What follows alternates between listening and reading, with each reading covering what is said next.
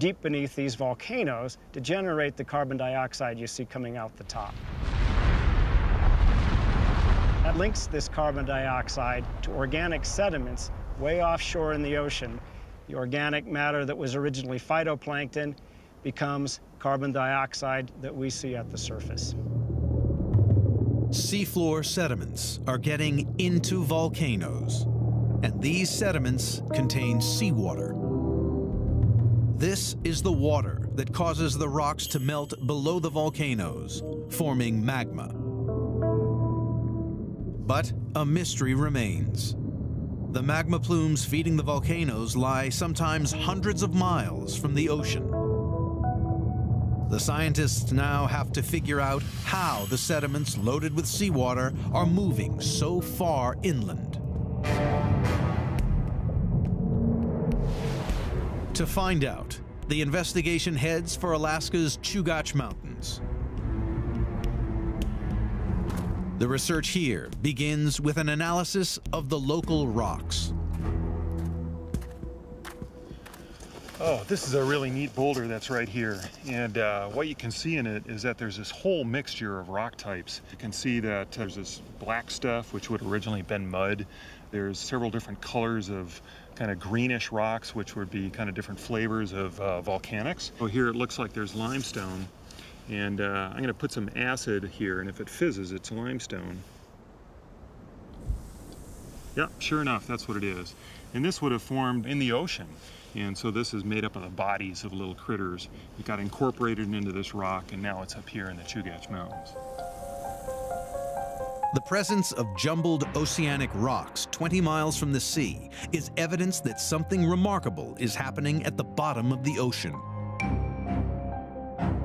The fact that you have this mixture of rock types here is evidence for the seafloor moving. Geologists know that only an enormous process called subduction could shift these mixed ocean sediments here. Subduction occurs when the seafloor moves and slides down under the land. As it descends, the top sediment layers are scraped off by the land like a snowplow scoops up snow. They're pushed up into a huge mound of mixed up rocks. The Chugach Mountains were formed in this way. The seafloor, loaded with water, now continues down into the earth. This is how seawater gets deep underground, where it creates the magma plumes that build the Ring of Fire's explosive volcanoes. Where we're at right now, the Pacific is subducting beneath us to the northwest. At this northern part of the Ring of Fire, it's about 20 miles beneath our feet right here. But if we were to go off that way where the volcanoes are, it's about 60 miles beneath our feet there. And so as it goes to the northwest, it subducts and then brings water and sediment into the earth. That ends up causing melting in the mantle, and then that melt rises as magma to volcanoes.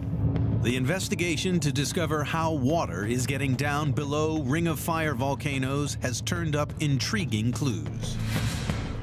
Carbon-12 samples indicating that ocean sediments are getting deep below the Ring of Fire's volcanoes. And mixed rocks in the Chugach Mountains, 20 miles inland from the ocean, are evidence that the whole seafloor is on the move, sliding deep under the land. This process is the engine that powers the Ring of Fire's killer volcanoes. But deep underground, the Ring of Fire hides another, even more deadly secret. Earthquakes that can destroy entire cities. The Ring of Fire, a lethal line of volcanoes. 75% of all the volcanoes on the planet. These fiery peaks encircling the Pacific Ocean are built by tremendous forces deep in the earth.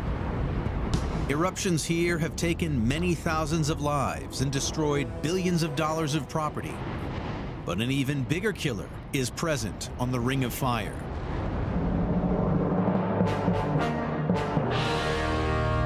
Earthquakes.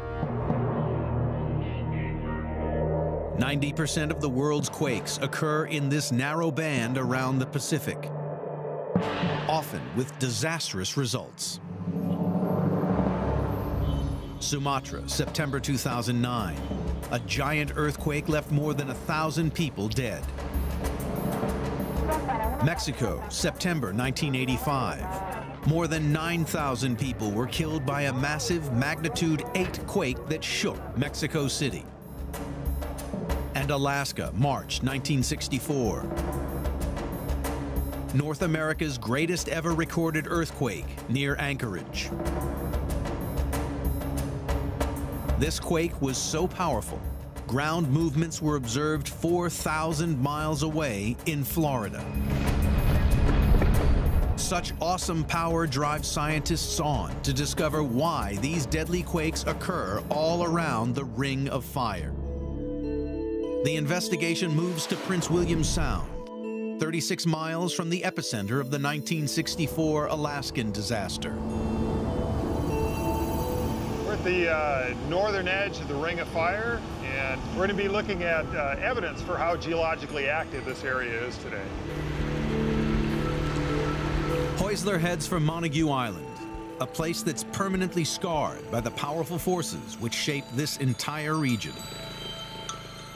On land, he finds a rugged, boulder-strewn shoreline. So you can see we're at the edge of the ocean. We're in a high-energy environment. There's boulders all over the place. And we're at the top of the beach. Waves have been crashing here and basically getting rid of the little tiny rocks, leaving only boulders behind. And then right here, you can see that these boulders are kind of lined up against each other like dominoes. And so it takes big waves to sort of flip these over and line them up kind of like dominoes like that right here.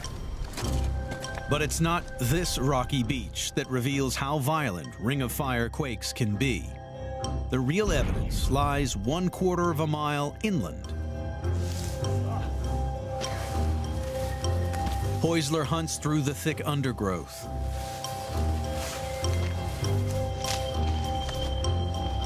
Hidden by the trees is a near-identical line of boulders. We've hiked in, thrashed through the alders, the Alaskan jungle up to here. We're probably 25 or 30 feet above sea level at this point. And what we have here is a beach. I mean, this is basically a perfectly preserved, high-energy beach environment like we were looking at down on the shoreline. And you can see here, once again, there's these big boulders that are sort of laid over in this domino-like fashion, sort of pointing uphill as a result of this big wave energy, big waves pounding on the beach, flipping the boulders over, pointing in the uphill direction. This inland raised shoreline runs for hundreds of yards, parallel with the ocean. It's a key piece of evidence, and it can only mean one thing. The land itself must have recently risen up out of the ocean, taking the entire shoreline with it. It means that there was an event that was essentially an instant in which this region was uplifted to this elevation and made this here. This has to have been a result of a big earthquake. Really cool.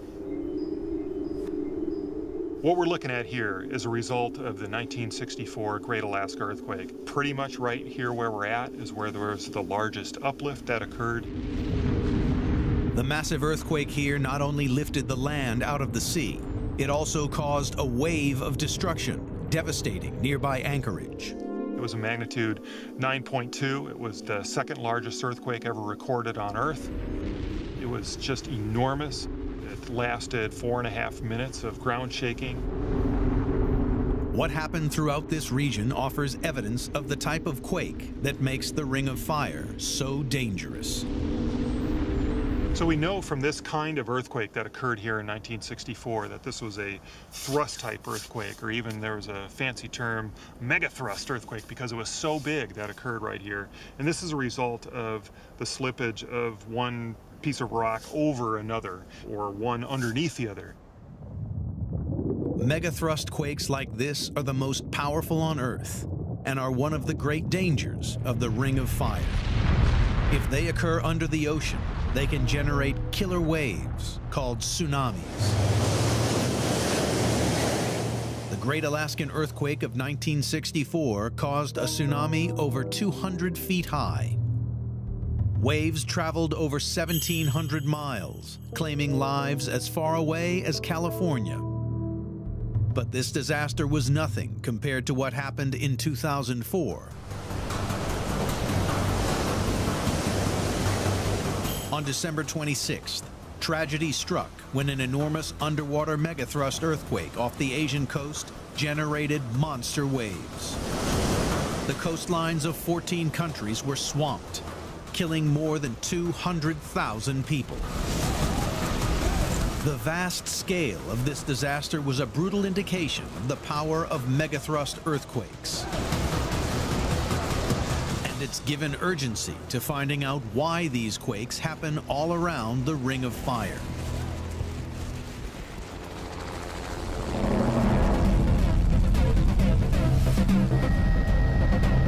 Once again, the Alaskan landscape is the perfect geological laboratory.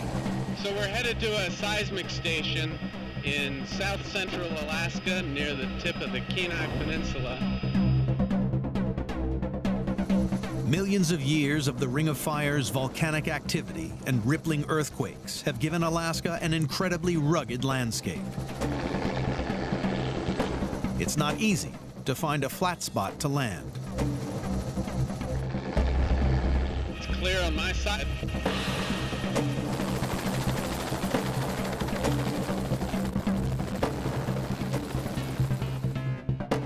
High on the hillside lies West's seismic station, protected under the yellow cover from the elements and the local bears. So this is the vault where one of our seismic stations lives. This is one of the many seismic stations that dot the state of Alaska. Several thousand seismic stations like this exist, all the way from Alaska down to California. This whole system together monitors any kind of seismic activity, any sort of earthquakes throughout this whole area.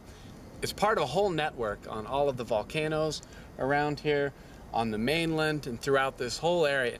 So the seismic data can be used not only to judge the severity of the earthquake, or the magnitude, but also, when taken across a number of stations, to pinpoint the location of that earthquake. In Alaska, we're looking at about 1,500 earthquakes every month. And you take all of those together and you start to see patterns. They map out a ribbon of earthquake activity that follows all along the coast. This ribbon of earthquake activity extends all around the Ring of Fire.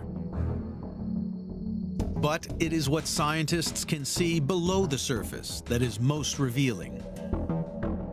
If you look at it from the side, you see that actually the earthquakes that are happening close to the ocean tend to be shallow, but as you go inland, they're deeper. And they create this dipping feature that starts out in the ocean and then dips down beneath the continent. This giant dipping feature provides conclusive evidence for how the megathrust earthquakes are generated. The earthquake epicenters exactly follow the path taken by the seafloor as it moves down underneath the volcanoes. Earthquakes are triggered as the rocks slide past each other down into the earth. It is this subduction of the seafloor beneath the land which creates the Ring of Fire's lethal megathrust quakes and builds its explosive stratovolcanoes.